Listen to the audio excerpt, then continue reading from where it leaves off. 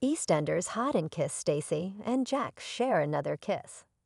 Denise becomes overwhelmed when her family greet her with birthday celebrations, as she'd completely forgotten about her special day. Jack follows Denise, but when she refuses to open up to him about what's wrong, the wedge between them grows bigger. Raymond is scared about Denise's behavior and begs her to go back to being his mommy again.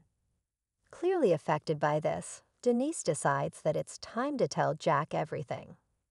Later, Nish breaks into the Slater house to confront Stacey, hoping to get the truth from her.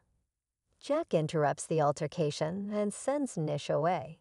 Stacey is grateful to Jack and kisses him. Jack makes a hasty exit, feeling guilty about betraying Denise again. Meanwhile, Linda tries to support Alfie at the Vic following his latest radiotherapy session.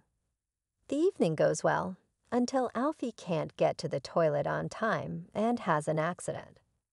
Elsewhere, Yolande steps in and tries to protect Denzel from bullies, but she trips up and is filmed by the thugs. Denzel feels guilty for not being able to protect Yolande. Also today, manipulative Dean is pleased to see Jun and Jade bonding.